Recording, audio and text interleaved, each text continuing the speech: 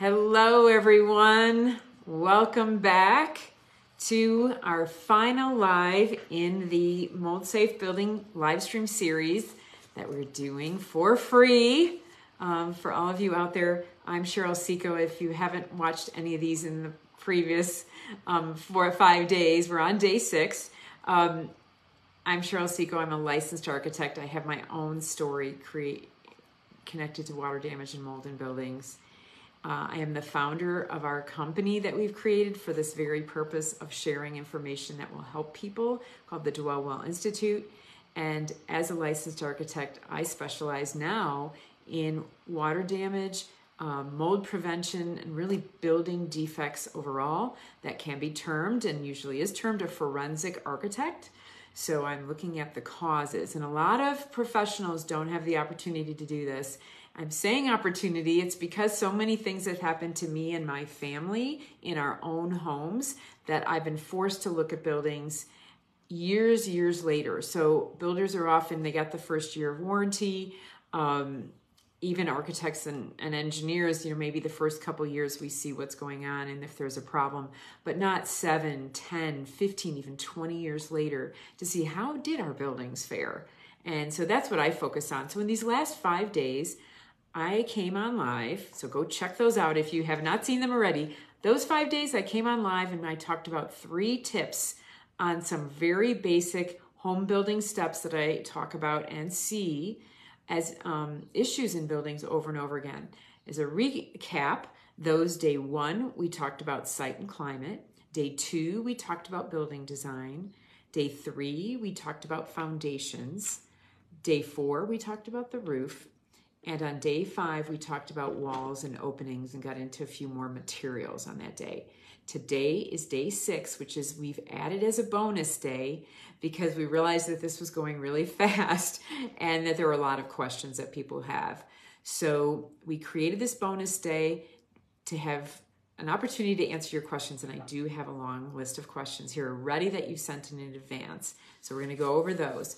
But just to recap a little bit more here, the series was put together because mold and water damage is a growing problem we're seeing in every type of building, but especially in new homes, actually. And this is all across the United States, Canada, and even the world. My own family and I dealt with mold in our own home on more than one occasion, and I think we were exposed on many other occasions. And we experienced some really serious health issues that took years to overcome, and have spent a lot of money on our recovery and also on the things we had to do to fix the problems that weren't necessarily something I did wrong in my design of the house that I built for myself. It's more the human beings that are involved in building it. And it's really easy to make mistakes. And I focus on where are those easy places to make mistakes so we can pay attention. So my mission is to help others avoid the experiences that I've had to deal with myself, whether it's health or correcting building problems. In this free series and in all my paid courses, classes, and consultations, I always am addressing the root cause. We're not talking about quick fixes, band-aid solutions, cover it up just to get to the next day. If we don't find the root cause, mold will keep coming back. And that ongoing expense is what can really be devastating. So we want to fix our issues one time and one time only and be done. Ultimately, addressing root causes improves your health, and in more cases, in more ways than we probably even can know. We're talking about air quality. The air we breathe is ubiquitous, and it's the one thing we can't live without. And so if we're breathing poor air quality day after day, whether we know it or not, that is something critical that we need to address. And it will long-term save you money in the end if you address these things sooner rather than later. Don't keep forgetting about them or look the other way or put your head in the sand. Nothing gets cheaper over time when it comes to water damage and mold defects. We want safe, healthy homes, and so we can have healthy families. So before we get into the Q&A today, as I mentioned in all the 5 days, I'm inviting you to join me as a student in my signature home building course, Build a Safe Home. It's an interactive online course, so it's not just that you're watching modules. I'm coming on frequently to answer questions. There's 6 in-depth units that cover the fundamentals of mold-aware home building.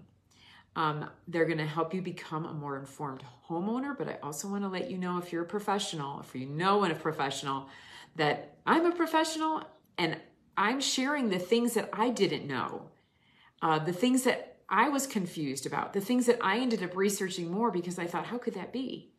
So this course is just as valuable for professionals as it is for homeowners, and both will be helped and see so many insights to avoid costly issues related to water damage and mold. So this could be really the perfect insurance policy.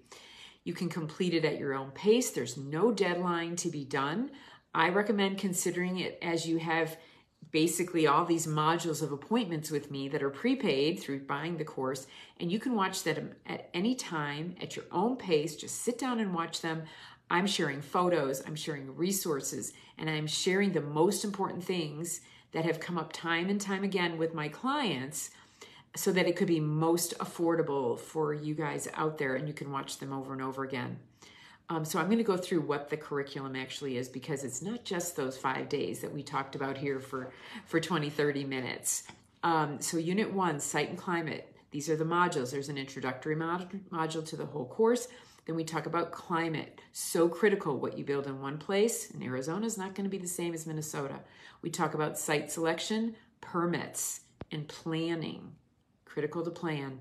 Surveys, what kind of surveys you're going to need to have, and site grading so that you can have good drainage on your site. Unit 2, and this is kind of the order you should go through your building process. Unit 2 is building design. So now we have a site, we have to figure out what kind of building we're going to put on it. And that's usually needs to be site specific. Even if you're buying some stock plan, we want to adapt the plan to your specific conditions and situation, climate, and site. So those lessons are the following. Building design basics. So we do kind of an overview. Then we talk about design vocabulary, so you can be really informed to talk to your professionals and your contractors. Design phases.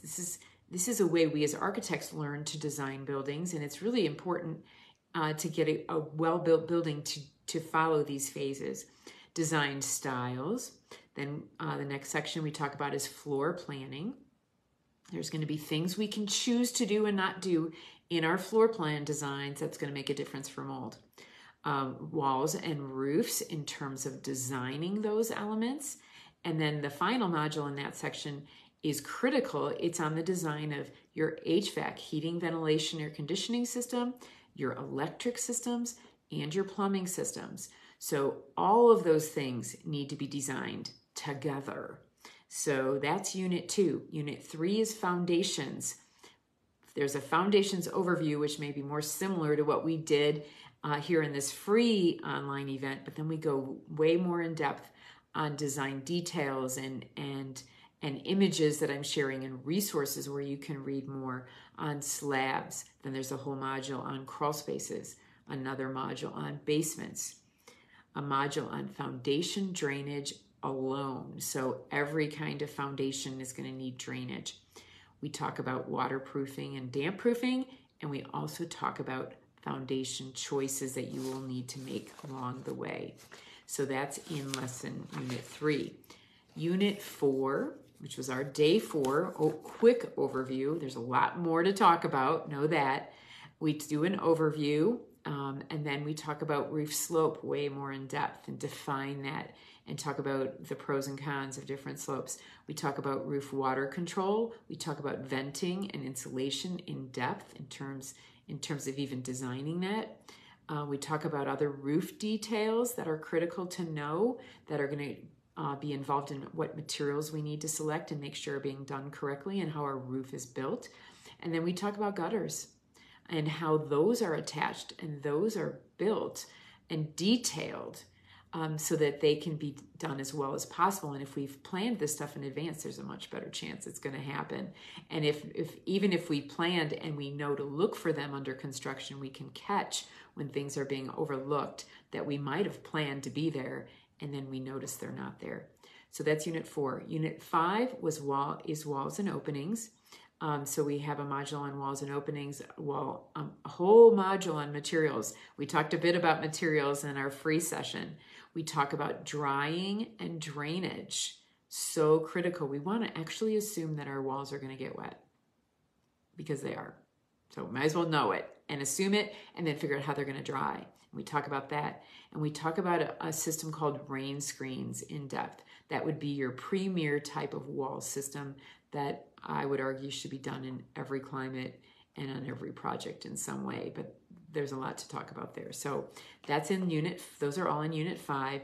And then we do have a bonus module that we didn't get to on the live event, but it was on contracts, because contracts are as critical as everything else, because we want to ensure that the people that are working with us, the people on our team, the people that we're paying to do the work, that they are going to do the processes and follow the details that we've suggested, and that that they're as beholden to doing a good job as we are beholden to pay. So we talk about construction contracts, why do contracts matter, and where to obtain really good neutral contracts that protect the homeowner, the client, as much as it protects the building professional. And we have a PDF sample contract in that module. So as you can tell, there's a lot of content in this course, a lot that I couldn't even do in any kind of a free session. And I created this course to this detail. Actually, I tried to do it in a really short format, and there was so much content to share that I couldn't really cut it short. So it became much bigger. I've gone to a university, accredited university, to study architecture for 6 years. And I have 12 hours of continuing education that I've done for every year for my entire 35 years of being a licensed architect. And because of all that education, I realized how complicated things were, and my goal was to try to, as concisely as possible, put together a fast-track solution for homeowners and other professionals. So if you're a professional, you're going to be able to take this stuff to the next level really easily. But as homeowners, you're going to at least be aware of what you need to know to be confident. And so in addition to all that, each of your projects are unique. I know that. And they always will be, which is why, can I just design a perfect plan and you can put it anywhere? No, because our sites and climates are different. So there's always going to be elements that are of uniqueness to our project. And I fully expect specific questions to your specific project. So in addition to all that content, which is interactive, you can watch it over and over again, I have monthly live Q&A sessions with myself and other students and my team for a year after you purchase this. It's included. And you have access forever to a private student group where you can ask questions anytime in that group. And that is my primary focus. When people ask a question there, I'm on it, or my assistants are pinging me to let me know to be on it. So, so I'm there to help you. I'm there for your support. I'm there, your friend in the background that knows stuff that you can bounce a question off to. Hopefully you're saying, wow, that is a lot of content, because I feel like it is a lot of content for sure. With the Q&A, the private student group, that's a lot. With the purchase of the Build a Safe Home course, we do have even more bonuses, because my goal is also value. I like a good deal, and this is a great deal. I am confident in saying that. If you calculate how many hours of time that you can hear me explaining things, all unique, I'm not repeating myself, and charge my hourly rate, you would see the value. We're going to talk a little bit about that. The bonuses are Before You Buy or Rent. That's a 3-part video series, webinars that I had done in the past that are 90 minutes each when you include the questions in there. So basically that's 3 of those, looking at details to train your eye. That's free with the Build a Safe Home course. I review property listings. I look at signs of mold, all the things that will help you both in choosing homes if you're going to renovate or if you're going to try to buy them new, but also that if you ever build, that you know that you don't want that to happen in your home. And you can see that I'm not making this stuff up. That alone is normally $197. It's free with enrollment this week. Moisture Matters, it's a 1 hour building fundamentals masterclass that is a webinar that I did. Actually, I did it originally as a keynote to wood building professionals at a conference. And so I made that into a webinar, and it talks about how moisture affects buildings and how to manage it for success. I mean, the background of all this is really critical so we can think for ourselves. That's my goal too, is not to just take what I say. I want to help you think about this stuff, so when something comes up that maybe I didn't talk about or it has never crossed your mind, that we have the tools to deductively reason and use our knowledge to figure out, like, well, that doesn't seem like it would make sense because of X, Y, and Z. So that's normally $47, and that's free with enrollment this week. We offer, one is huge, 1 year free in my Dwellwell Institute membership community. And I have a video lesson vault there of more than 60 videos. Anywhere between, I think the least I can talk about anything is 10 minutes, but up to over 30 minutes on these individual lessons that have come out of the individual questions that I've seen come up over and over again that are more detail oriented. So this is not in replacement for the Build a Safe Home course. This is just going to another level on more detail. And so you get a free year in there. There's a lot of building topics, including things like tubs and showers, toilets and sinks, attics alone. I talk about permeability and insulation in there. I talk even more in depth on downspouts and gutters. What else? I talk about a lot of specific materials. I talk about wood. I talk about masonry. I talk about stucco. Just a whole module on, several courses on each of those things. So again, with more building resources, we have started bringing on other experts in various topics to share their knowledge. So I'm bringing on special guests. I'm a perpetual student too, so I learn things in those.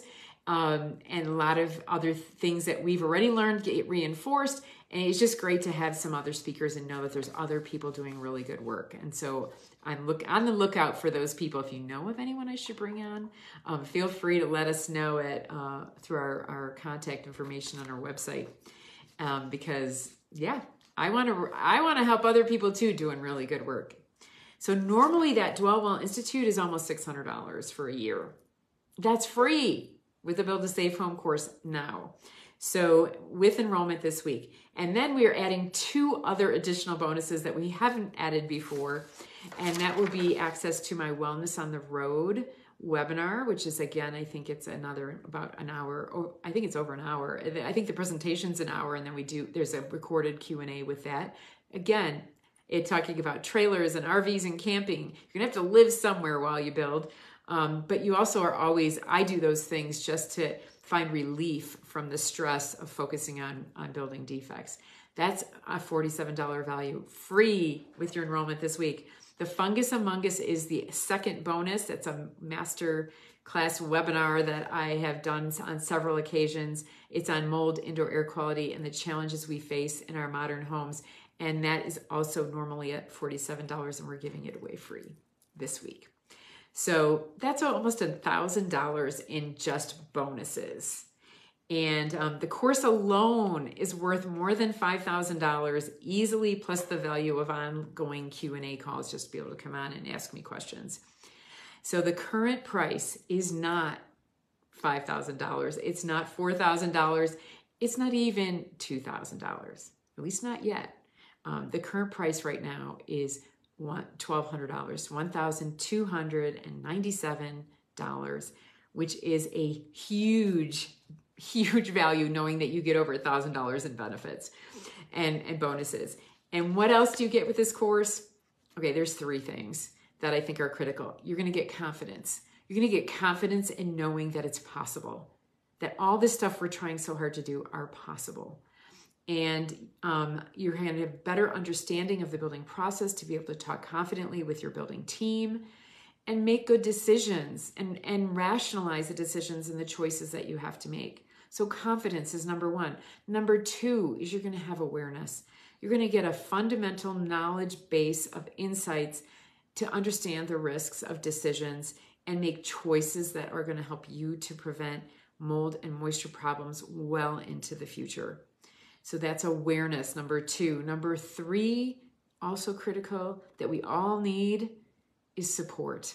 You're going to get my support, the support of my team, and the support of the other people doing the same thing. So I have a community of definitely over 100 people. I think I don't know what the exact number is, but I know there's three digits in it, and it's over 100 people all doing the same things, all researching the same topics, all learning things, who oftentimes they contribute information on things that they've learned that's helpful for everyone as well. So you're going to be part of a community.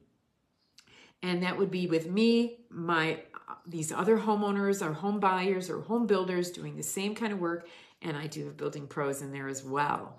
So so this is a huge value. You're going to get your confidence. Again, you're going to have awareness, and you're going to have support from me and my team through those Q&As and the live chat support groups. So I do have some testimonials before we get to the questions, and I don't know how many questions are here, so hang on to your boots, because I think there's at least 10. So I didn't count them, they're not numbered.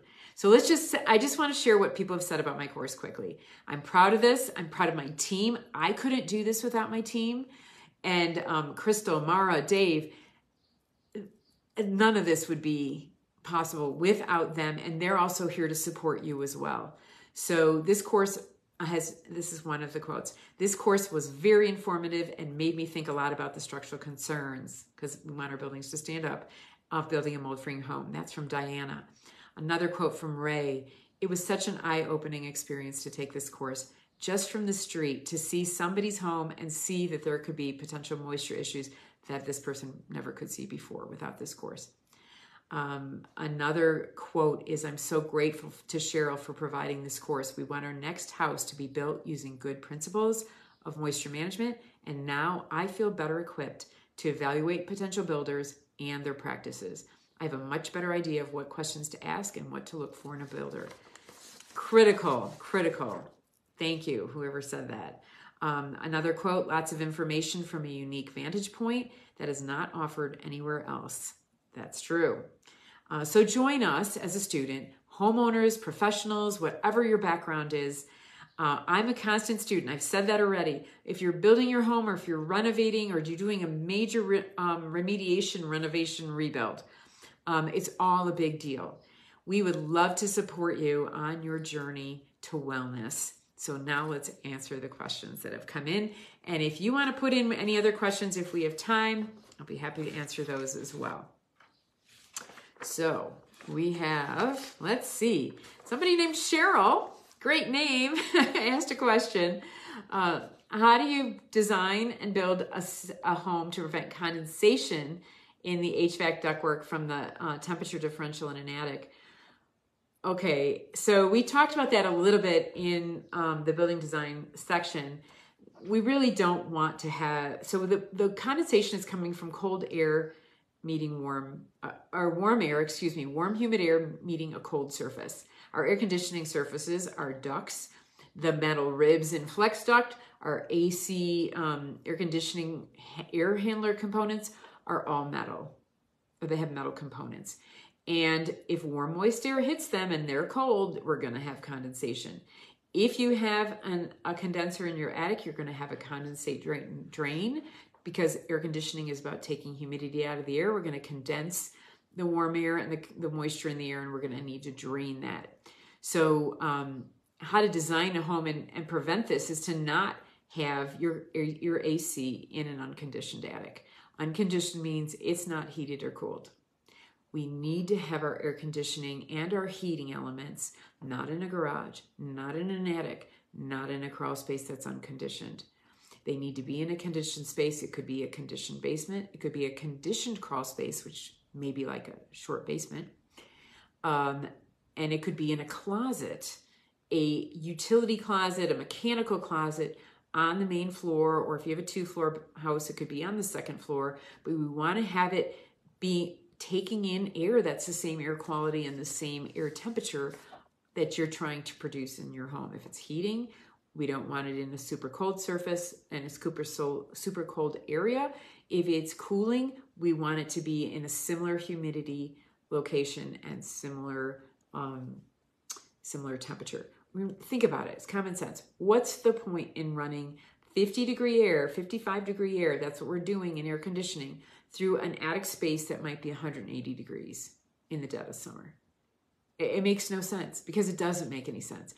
The only thing it makes sense for is for people doing an inexpensive build, not recognizing the danger of that, and then trying to save money and not knowing that long term that you're going to spend way more money fixing the problems you're going to have than you would ever spend to make sure that that unit is somehow in a conditioned space. So how that happens is going to depend on your situation, but the easiest one is have it, all right, so the two easiest ones would be to have it in your main living space in some way, or to condition and heat and cool your attic, make a room around it that's easily accessible so you can go look at that drain.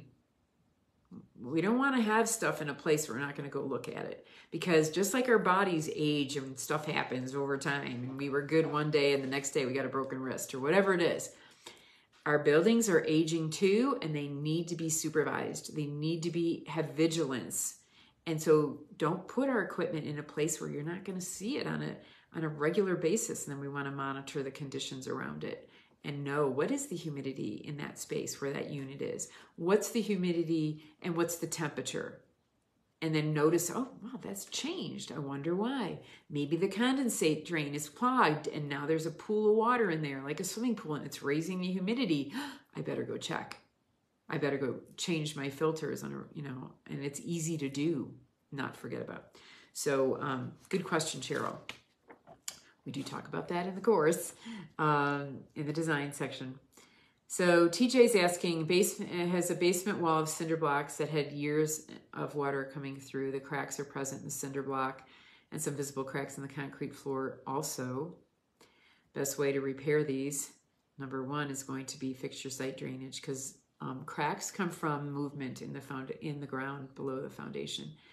Any cracks in concrete or in cinder block foundations are because something has moved. It wasn't built that way. So why does dirt move? Dirt moves from differential wetting. Often that has to do with gutters overflowing, with downspouts dumping next to a foundation, with downspouts not being extended so that water goes away and then comes back, or that there's just poor site drainage and water from the sky is hitting the ground and rolling towards the foundation. So then we end up with water sitting next to the foundation, sometimes concentrated in one place more than another, and that will ruin every foundation over time. It's called differential settlement due to water infiltration into the ground. The ground wants our building to be sitting on soil that's uniformly has the same conditions. So if it's got a little bit of water, then it's uniformly the same amount of water. But also know that concrete and concrete block are very, very porous. They're a giant sponge, and we cannot have water soaking into those. So that's what the cracks are from. So the first thing that needs to happen is stop the root cause of why that's happening, which is going to be something outside. And then you can seal the cracks, but I would be monitoring them. I'd maybe measure them, and then on a regular basis go down. You could even put little tick marks on a Post-it note or a card or something. So you go down and see, has it moved? If it's moving, actively moving, that's a big structural concern and something that is going to probably need a professional to help with figuring out why is this happening. But start with drainage, outside, gutters, roof, downspouts, site drainage. Plants can affect our foundations as well. Big trees, big roots, and sprinklers. One thing we don't often see, those sprinklers going off at night, sprinkling our buildings. Look for that. The second question from TJ, thought about putting a bathroom extension over a garage. TJ, that's going to depend. I mean, you can do it, maybe. I mean, you have to talk to a plumber, because you got to get the water in the drain somewhere. The drain is going to be the bigger issue, because you're going to have a pipe that has to go into the ground and connect to your other sewer pipes, whether it's a septic or whether it's going to city sewer. And so you usually, for ease of cost, you want to be as close to where that's happening already that you can connect to and not have to do that from scratch, because that would require some pretty big digging projects. The other thing to think about is your climate. Is it a situation where you have freezing in the garage possibly, and you don't want freezing pipes, and so where's the water coming from? How does it get to this place that's above a garage? Most people are not heating their garages. If you can, I do recommend it. I did heat mine, but I used radiant heat. And it was heated to, I think in the dead of winter in Chicago, we heated it to 50 at the most, maybe even 45 if it was super cold outside. But that's relatively heat. That's relative heat. If it's 15 below outside and the inside of my garage is 45, the temperature 45, that's warm. And that was good to not have to worry about freezing of anything in there. And actually a refrigerator or freezer will run in that temperature, where it won't run if it gets too cold. So that depends. But I would start with, how is the water draining out of this location and where are we getting water from? And then structurally over a garage, does this floor system support the load of a room?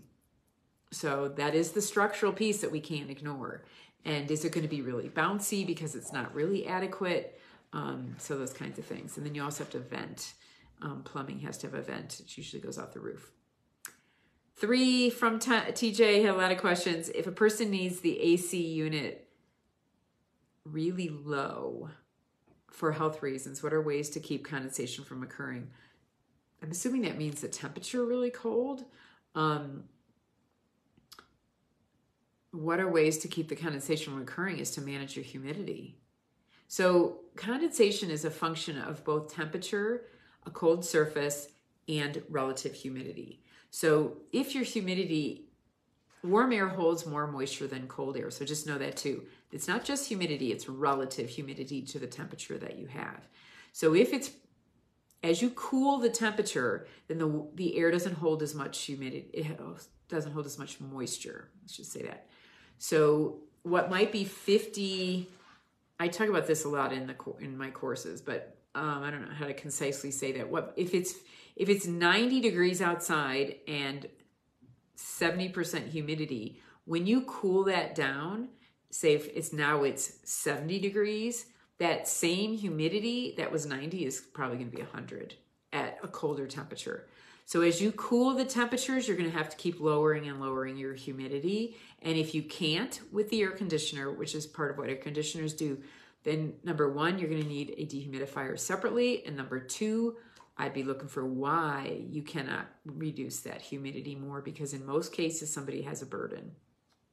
There's somewhere where water is being stored in the wall, in the attic, in the slab, in the foundation, in a crawl space, that is contributing to the reason why you can't get the humidity low enough. Could also be in a bathroom, behind a shower wall, under a toilet. Toilet seals leaks are big. Good questions, TJ. Okay, next question from Galen. I think I have to keep moving along here. Site drainage question. There's only 10 feet between my house and my neighbor, and he doesn't have gutters. The space between the houses is level and retains water. What is the best way to move water away from the house? You mentioned this week that French drains are a bad idea, but I didn't understand what you suggested instead. Oh, thanks for your accessibility and info sharing. Oh, thank you. So French drains next to the house are a bad idea. So make sure that, I hopefully said that, and I just want to be clear, there are places for French drains, but never next to your foundation. So if you have 10 feet between your house and your neighbor, I don't know if that means you have 5 feet of lot line to your lot line, and then 10, and he has 5 feet, and so there's a total of 10 feet, or whether you have 10 feet to the lot line and he has 10 feet. In either case, the only thing you can do in an existing situation like this, and it's really not fun when your neighbor doesn't have gutters, in theory, they are not allowed to drain their water on your property. So you can talk to the building department about that. But the only thing you can do is provide a type of swale French drain system at the property line that has to go one way or the other. And you're gonna figure out which way is the natural flow or the easier way. Maybe half goes one way and half goes the other way, but where you can collect the water that's coming, and it can be just from the ground. Maybe the ground is higher above you on that side. We need it to go into a swale. A swale is a bit of a ditch, but you can actually do that with a French drain, and you're just going to need to go low enough that the water from your house, the downspouts from your house and the gutters that are coming off your house can also go there. So it's going to have to accommodate the volume that you're expecting, and you're also going to want to make sure your side is a slope up. So some people end up with a retaining wall on one side at the lot line, so they're actually dropping down to where their property is so they can actually be draining away, so that the water is hopefully going to be accommodated at the property line. And if it's 10 feet, you'll have a lot easier time doing that. If it's only 5, that's what you'd try to do. I'd still try to do that. You can talk to your neighbor about gutters and downspouts, or you can talk to your building department to see if there's something that they need to do to keep their roof water on their own property. And then you broach that situation. But yeah, so French drains are fine as long as they're, ideally, my rule of thumb is 10 feet away from your foundation. If you don't have 10 feet, then do what you have. But never, never, never run them right adjacent to the foundation. So just to clarify that information. I hope that helps, Galen. So Jennifer is asking, what are some ways to prevent moisture damage and naturally treat mold damage in modular wood homes? Oh, thank you for your time and research that you're sharing with us. Thanks for saying that, Jennifer. You're welcome. What are some ways to prevent moisture damage and naturally treat mold damage?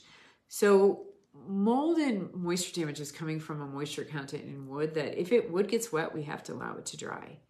So there is a number, and I do have a course on wood in the Dwellwell Institute, part of the building course, where I'm talking about this for 30 minutes about the moisture content in wood. And so there's something called an equilibrium moisture content, just kind of briefly. And so whatever whether it's inside or outside, the number may be different. It's going to depend on your climate. In Arizona, in the heat of summer, it's going to be a different number than it's going to be in North Carolina at the same time of year. So we want to know what your equilibrium number is, and that is not going to be kiln dried to 19. So when lumber is coming out onto a job site, kiln dried 19% moisture content, it has a lot more drying to do. I do recommend that people are building to try to get moisture content 15 lumber. It is made. It may be special order, and there probably will be a little bit of work to figure out how to find it. But it does exist, and the more we can ask for it, the more potential there will be for the wood industry to provide it. Because I'm actually on the American Lumber Standards Committee as an architect representative, and I go to their annual meetings, and I've talked to people who are in charge of retail for wood industry all over the United States, and I said, can you get it? And they said, yes, but nobody asks. So let's ask. So yeah, but it is going to be, in terms of preventing moisture damage and mold, you have to make sure you don't have moisture content in your wood materials that are above the equilibrium number, meaning they have more drying to do to get to the equilibrium number. Kiln dried lumber is coming out typically at 19%, mold grows at 20%. That's really close. Our moisture meters, and I'm talking about a pin type moisture meter here, and you probably need to have a professional one. That won't break your bank. If you're building a house, you should have one. But we also sometimes need to test deeper into the wood if it's a bigger member. So if it were, say, a beam, a 4x4, 6x6, or something like that, 8x10, then we may have to test the moisture content deeper into the unit before we know that it's completely dry, because it's drying from the cells. As the cells have taken on water, and sometimes it gets in the middle because of the end grain wicking in water, then it's going to dry, has to dry through all the surface. So the surface might feel dry, but beyond the surface is still wet, and it's got to dry through the outer surface.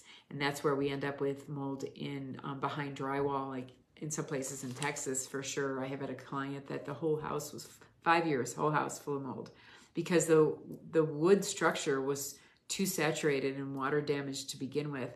Whether it could be seen or not, we don't know, but obviously no one was checking moisture content before they put drywall up.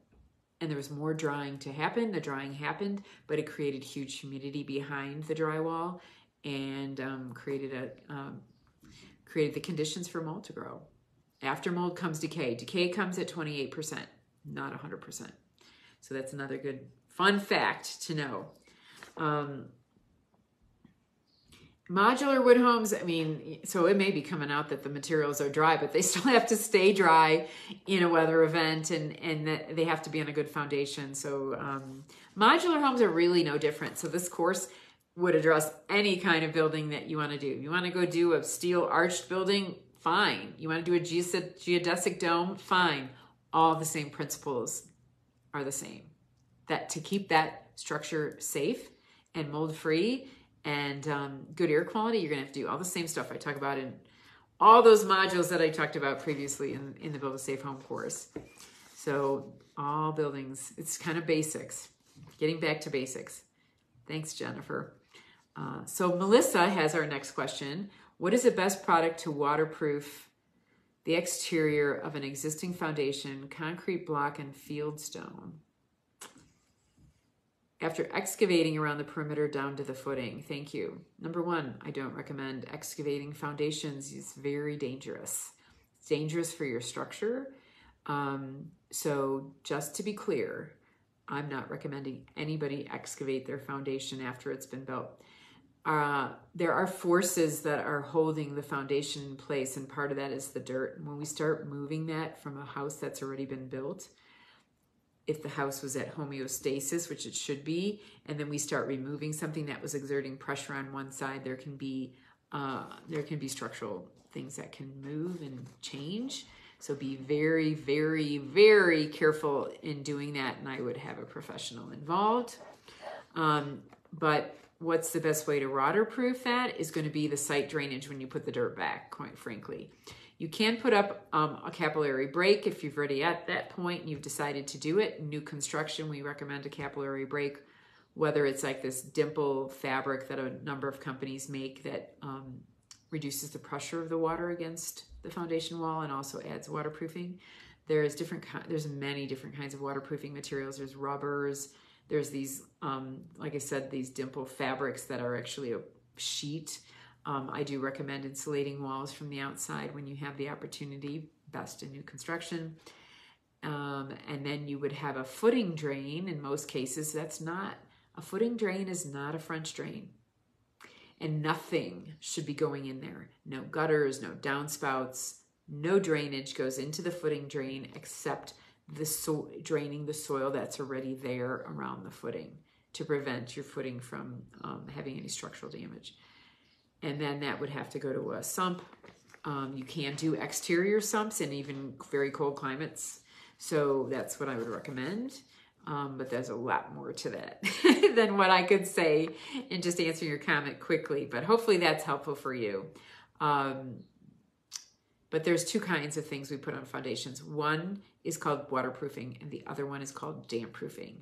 They're not the same. They don't cost the same.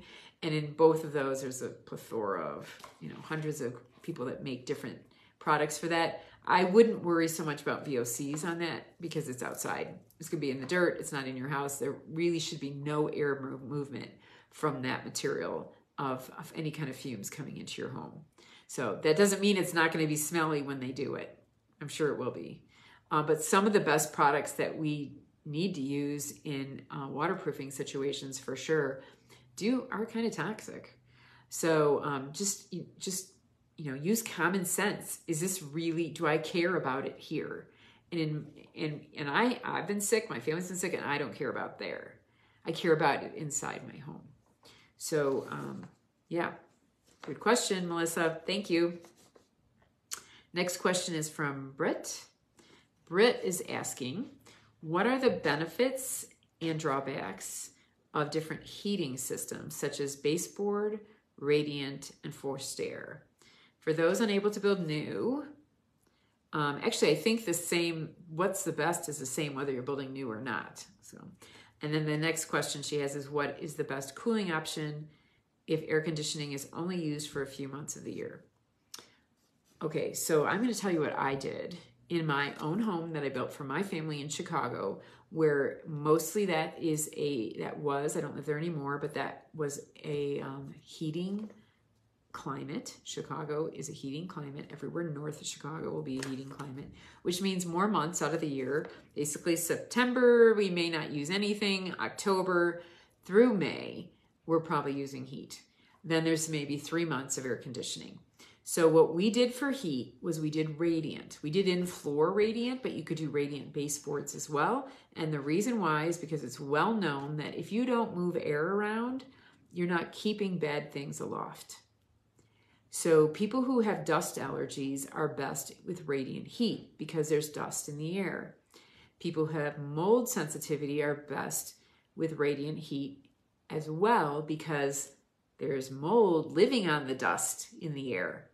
And so all of the people that are moldy and living in with air purifiers running 24/7, that's keeping stuff aloft.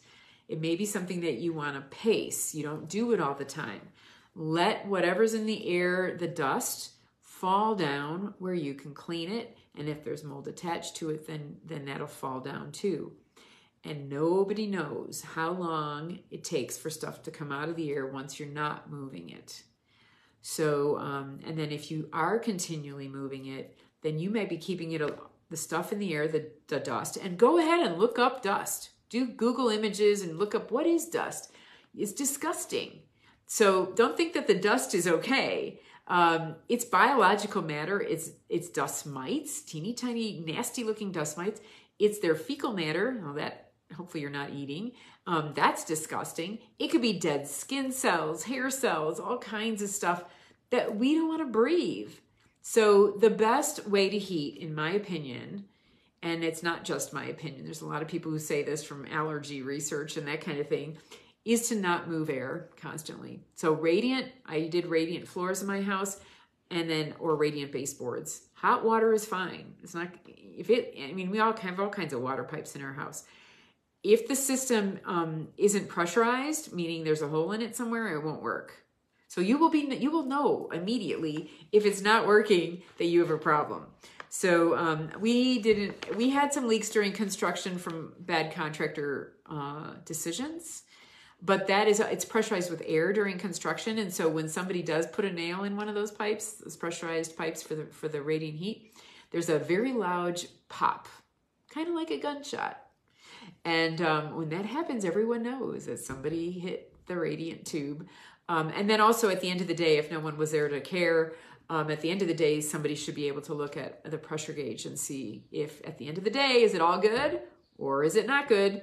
And we did have one rogue contractor who I think put like 4 holes in our pipes in the matter of 5 minutes.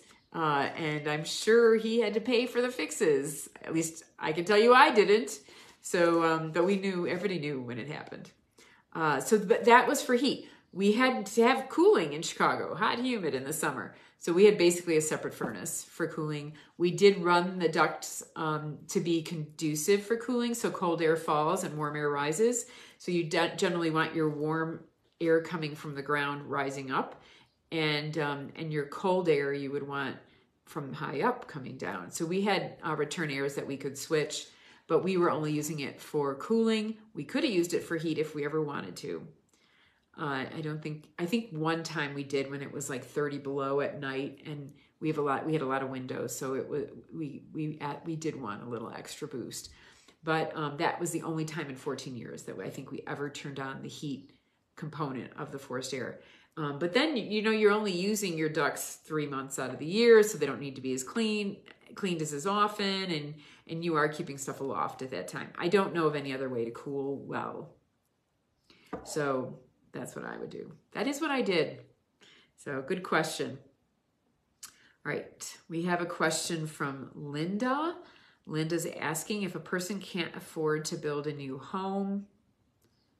It seems that it would be close to impossible to find a safe home to buy or rent. I'm fascinated by your talks, but also very depressed about how hard it is to find a safe place to live. Oh, Linda, I'm so sorry. I don't want to depress anyone. And you are right, though. It is difficult. But I also want to tell you that I'm doing it right now. So we sold our house very quickly. It was too big. All of our kids were gone. And we were ready to do something different. Our kids are all over. Actually, there's around the world. And so we decided we wanted to go do something fun for us. And we ended up deciding to leave Illinois. And then our goal was to find a place that was going to be as easy as possible to find a place to live. So I chose a location, and there are many of these, where I don't use air conditioning hardly at all. And I chose a location that it is going to be cold in the winter, but it's easier to fix cold in the winter and put on another coat than it is to take off clothes and manage humidity and condensation. Just a fact. So we chose a location, chose a number of locations that would be, that are naturally dry and that we could have windows open as much as possible and not use air conditioning for the most part. So we are in Wyoming, but we also looked at Colorado and Utah. Idaho might have some locations. We looked at Montana as well. And so there are states that have these conditions. Then we ended up renting a house, and it was difficult and very stressful. So number one, I would say pray. So if you have faith, that's when it's time to put in the hands of God, because it is really, really hard. And that's what I did.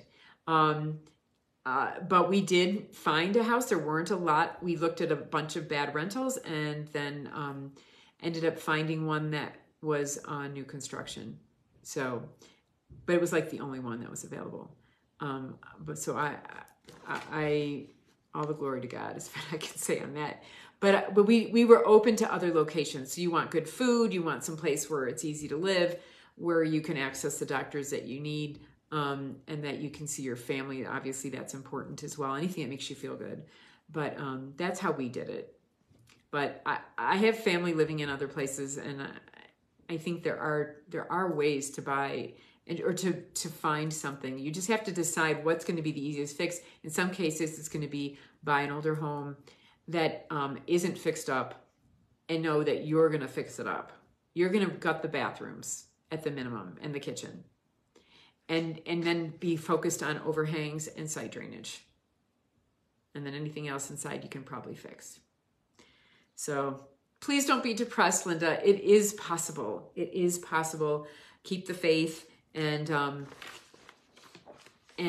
keep learning, so that when you see the thing that has fewer bad things, you can identify that and then try not to buy at the top of your price range, so that you can afford to fix something if you must.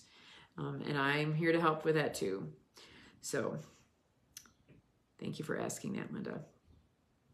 Okay, I have a question now from JC. Have you heard of earth floors? Yes, I have. Made from some type of adobe.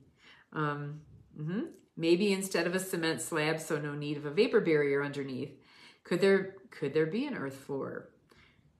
Yes, there could be an earth floor, but the vapor barrier is to stop the moisture in the ground. And so if you only have ground, then the moisture in the ground is coming into your home.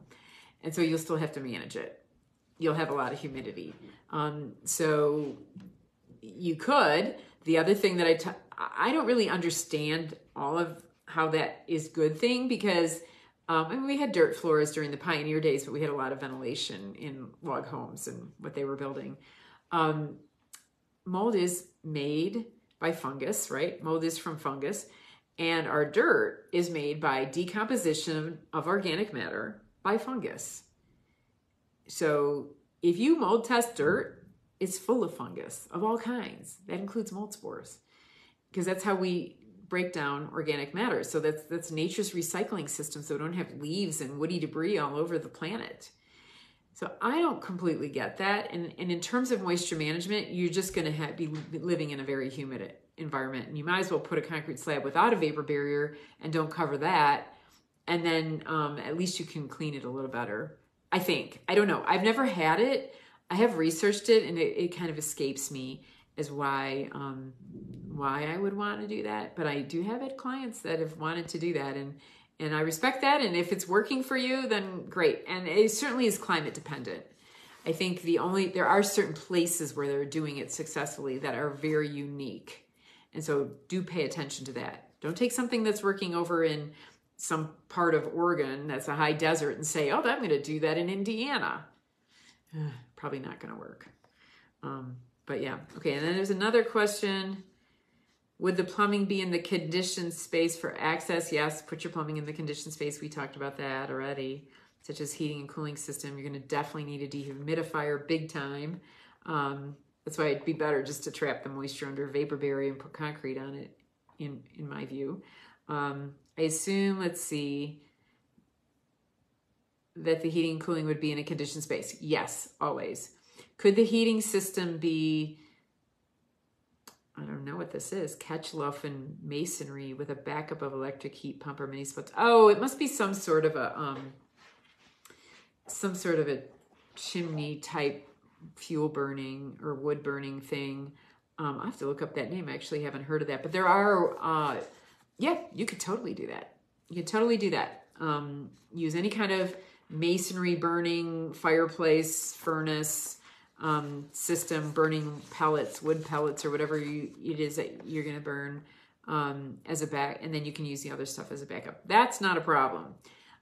You have one source, so you just have to make sure your design is going to be one that is going to get the air to move around as well as possible. Sometimes they use fans with that. I have seen those. Yeah, I think it's great. It's kind of being off the grid. I think that's a great idea. So, but I will look that up. I'm not familiar with that specific brand of product or name of product. So thanks for mentioning it, JC, because I have something else to look up. Okay, so we have another question from Arena. A backup battery, oh, we're getting really late. This is a long question. She's talking about solar panels. So I just want to talk about one thing about solar panels, and because this is a really long question that I really can't answer here, I think, today. I want to get to some of your questions that you've asked individually. Solar panels are one of the biggest causes of water damage in attics and leaks, because we're adding them after we have the roof in many cases. So if you want to do solar panels, make sure you're doing it when you're doing the roof and that all the connections are completely waterproofed. The other thing you have to know is that being under a solar panel is a huge EMF burden while they're working. And then the third thing I'd let you know is that they don't work when it's cloudy out very well, hardly at all. And if they're snow covered, they don't work at all. And in the winter, they don't work very much because there's not much daylight. So we have solar panels on our trailer, and we went to Florida for the month of November and into December last year. And our solar panel, we could not have lived off the solar panels without electric because it was only light out from 8 to 5. I mean, it's literally dark as night at 6.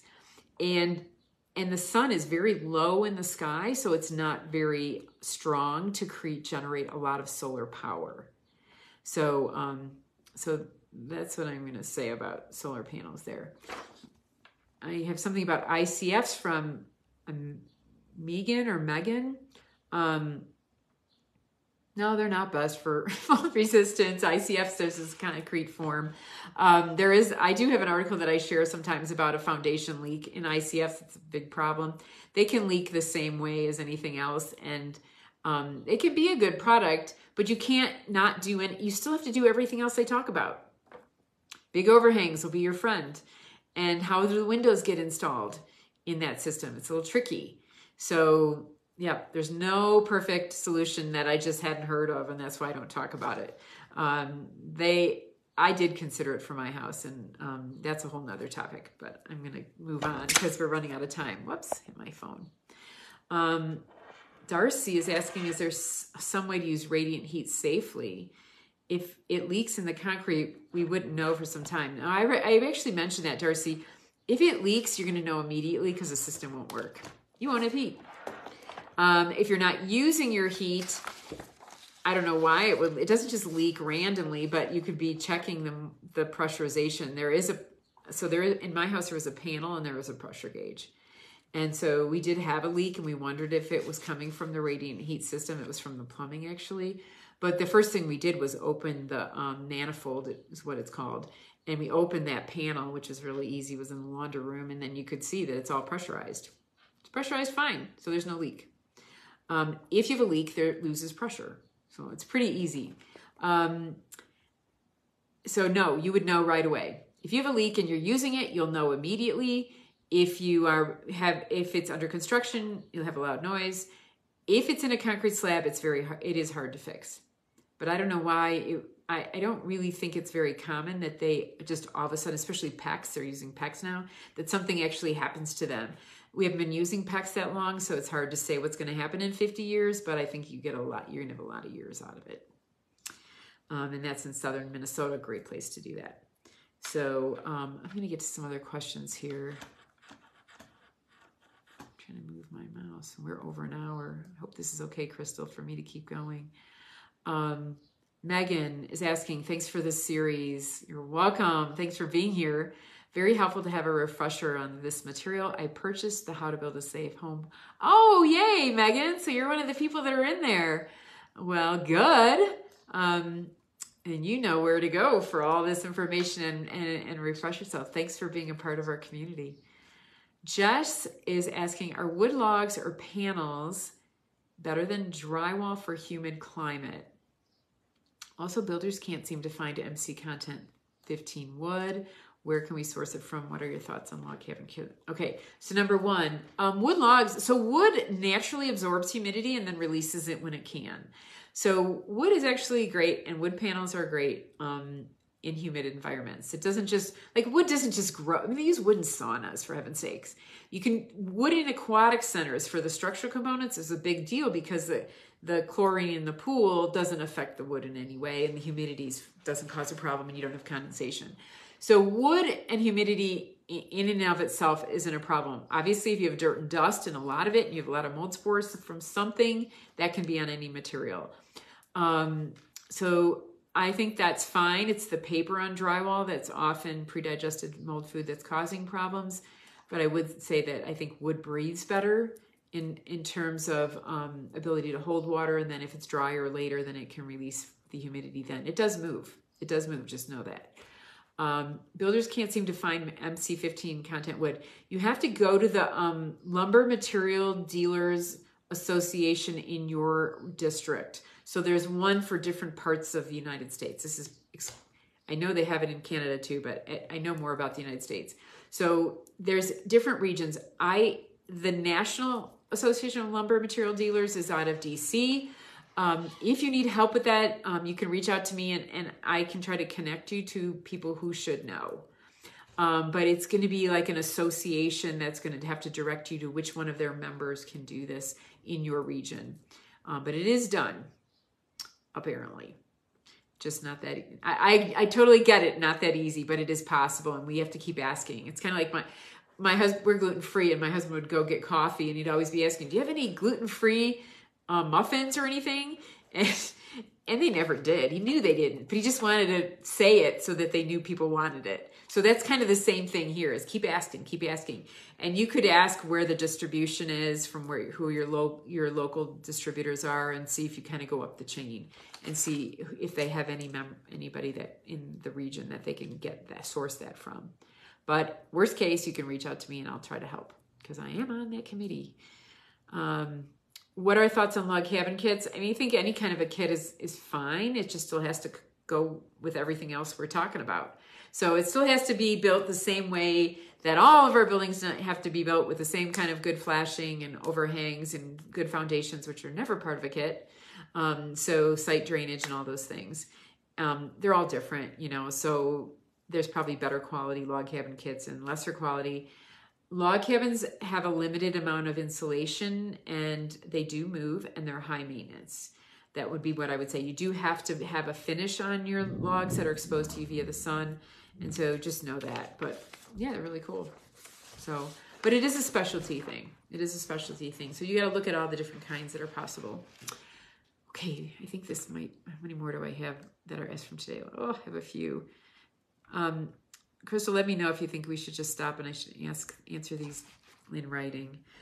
Sarah here in Florida, we've basically resigned ourselves to having to remediate and renovate any home we buy. Yeah. Possible to make it safe or do everything we can to try to build. I'm living in a house that's 3 years old that we bought. There are some things that I'm not addressing yet that could be a problem. It's not a problem now, and I'm in a climate where hopefully it won't be a problem, but that's all a risk we take, and sometimes we just have to live for the moment and get a few years in and then see how it's going. That's what I would say about that. I do have a desire to build again. This work that I'm doing is taking up a lot of my time, so that would be a bit of a challenge. But also, we don't have land, and we haven't decided where we want to be 100% or to find land. So our life has been really crazy with moving twice in the last year, into a rental and then into a house we bought. And we did do some work on the house that we bought before we moved in. So, we took out all the carpeting, 2-year-old carpeting, we took it all out. And so managing all of that is tricky. I fully expect the bathrooms to leak at some point, the shower. And we'll deal with that when it happens. We're doing our best to not, run water on the walls, and we're hoping it's not going to happen. But the foundation looks good. We did have to fix some things in site drainage. So even in a 2-year-old house. All right, so hang in there, Sarah. Florida is tough. I will say Florida is tough. Site drainage, and big roof overhangs and gutters for Florida. And then try to get your HVAC in your living space. Tracy is asking, what are your thoughts on insulated concrete forms? So we had one from Megan on the same question. They're fine if you have somebody that is experienced at building them. I would not ask someone who hasn't done a lot of them to do it. There's definitely ways they can go wrong. So it's a very specialty item, and I didn't do it in my house because I didn't have somebody that I was confident that could do it and do it well. I was teaching people to do things as it was, and so it was better to stick to wood construction and the tools that they're used to using than be paying. It's not inexpensive. And you still have to do all the things that I talk about anyway. So it came down to what can I control for the least amount of money for me to get what we wanted. And that turned out to be more conventional construction. Although I did do heavy timber. So I have heavy timber construction, and I did radiant floors. I guarantee you I did not, or I can tell you because we sold it. I didn't get my money out of the radiant heating floors. But we loved every minute of having them, and I would do it again in a heartbeat. So it doesn't seem like anybody buying homes cares. Although I will say the person that bought our home, the couple that bought our home, was really excited about them. So that makes me feel good. But and we did get the price that we asked. It's just that we didn't feel like we could ask enough to get paid what we spent. So let's just say that. But I would do it again in a minute. And that may be a reason we want to build, is because I just want to have radiant heated floors again, and radiant heat. It's a very even, constant heat, which can be a bad thing. So in places like a California or something where it's only cold at night, it's not something that you turn on and turn off. You kind of have to leave it because it's slow to respond. And so if you don't turn your thermostat down at night with radiant heat, you just kind of leave it at a good temperature. Ours was zoned, so we had different temperatures in different parts of the house, so it was real efficient that way. But there's a lot to that topic, and I actually haven't done a masterclass on radiant heat alone. I probably could. I may have to find someone to talk about that, though, because I think there's people who know more than I. JC, my thoughts on shipping containers and hempcrete. Okay, hempcrete isn't structural. It's a finished material, so you still need a structure. Hempcrete is new-ish, and I don't think it's going to solve any major problems, but that doesn't mean that it might not be valuable. Know that in terms of deforestation, that they're taking down forests in Asian countries to grow hemp. So there's a lot more to some of the stories we hear than the things that we are heard that let's just do hemp. Hemp is like farming. So the reason that we have deforestation in the rainforest countries and like in South America and those kind of countries is because they're taking down the rainforest to grow coffee. They're taking down the rainforest to have ranches, to have beef, Argentinian beef. You can't have your beef be living in a forest. You can't grow coffee in a forest. So some of the things that we're buying, maybe we shouldn't buy, they're actually contributing to deforestation in ways that we don't think about and that maybe people aren't talking about. And hemp would be one of those, in my opinion. It's very processed. It is a kind of a grass. It's a leaf. But I mean, there may be good value in it. And all I will say about that, I did do a module on that in the Dwellwell Institute. And so they're talking way more about that there, but it's not structural. So you still have to have a structure, and that structure has the potential to be condensating if it's steel. If it's wood, it's going to break your insulation plane. You're going to want to have big overhangs to protect your wall. Just because it breathes doesn't mean you want it's absorbing water back and forth. So that would be my thought on hempcrete. And on shipping containers are metal. So depending on your climate, think about living in a coffee can in Texas right now, with the sun beating on your metal box or your metal shipping container. You're going to have to really focus on condensation. The other thing I'll say about shipping containers is that I did live in Europe for 2 years with my family, and our stuff went there and back. We lived in the Netherlands, and our stuff went there and back on a shipping container. And on the way back, we had a ton of mold and our stuff that had gotten wet in the shipping container. So, yeah, maybe it was a big wave. I don't know. I've heard of people not having their shipping containers fall in the ocean. So we're glad that didn't happen, but we did lose some mattresses that were just thrown out, and insurance covered it obviously, but we had wood that was damaged. And so, again, there's no perfect thing. And then what is the shipping container sitting on? What kind of foundation are we going to do? You're probably not going to move it around anyway. So what are the advantages to that? And steel needs very, very good continuous insulation. I would ideally do that on the outside. And then what are you going to cover it with? Flat roofs aren't going to end well. That is a flat roof on a shipping container. So I think they're interesting. I do read about them all the time, and I like to look at the pictures and stuff. I'm just not 100% sure that they would last long term or be any better than anything else we would do stick built. Good question. And I think that's all of our questions. Oh, JC asked the same. So oh, you asked that same. Oh, there's one more from Jim. Okay, let's see. This is my last one, Jim. How to insulate a sunny south-facing stucco wall with a low overhang and guard against mold in the wall.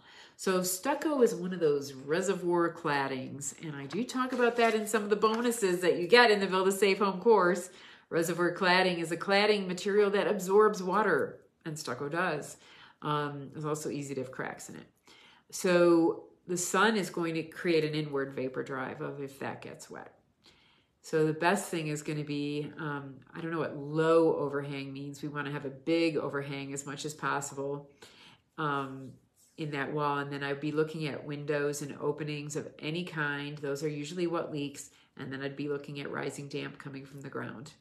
So any of our walls get hit on every, they can get hit all over. They can get hit in the opening where that opening could leak and then water could travel. They can get hit from the roof. If the roof leaks, it can go in the wall. And then we can get water in our walls from the ground wicking up. Building properly we want to address all these things and make sure it doesn't happen to us. It is unfortunate that this is not something that's done regularly in new construction. I wish it was. It is my goal and my mission someday, somehow. If anybody has connections, let me know. To be able to talk about this stuff to people who are making codes. But the codes I am familiar enough with to know that there's a lot of politics and all that, and there's a lot of people's industry interests to accommodate, and so it's difficult, and cost is always a thing. Some people don't care. They don't care about any of this stuff. They just want cheap. And so they should have a right to have their cheap thing that isn't going to be durable. And they, they have their right to be sick, to be honest. For those of us that do care, we have to figure out how to have a higher standard. And that's why I say code is minimum, not best practice, building codes. our best bare minimum, not best practice, and that we just have to inform ourselves as much as possible to do the best we can. And that goes with everything. And health would be the same way. I mean, I continue to have health issues, and so does my family. And most part, I'm really blessed and feel thankful that I can do most everything I want to do. But I still have these rashes, which you might be able to see. And so there's still little hills for me to climb. But I'm educating myself constantly on stuff related to health. And it's the same thing with our buildings. We just have to do that to take control of our own lives and our own living situations and do the best we can. You can live in a really small space, but we still have to build it well. So, in worst case, there are some trailers that you could consider, and or camp in a tent in your backyard, especially during warm weather. That's probably what I would do. So, sign up free to get the extended replay access. So this stuff is all going to come down very soon off Facebook. I'm not going to guarantee what day. It won't be beyond Tuesday on Facebook. But if you want to get extended access to the replays and watch them, then you need to sign up with an email, because I'm live right now. You may be just seeing this. So there are links in the comments, in the chats, that my assistants are putting up for how to register for that. You should be able to do it on my website, avoidingmold.com, as well. Get on the list so we can send you all the good stuff that we have, including stuff we're going to be sending you this weekend for just being on the list. And that includes a questions to ask your builder PDF. So yeah, actually my assistant's saying that the videos are coming down from Facebook this weekend. So get on the list. We share great information. We're not spamming anyone. Don't worry about it. We're not spamming anyone. And if you've already signed up, then we'll send you the links directly. So look there for the links.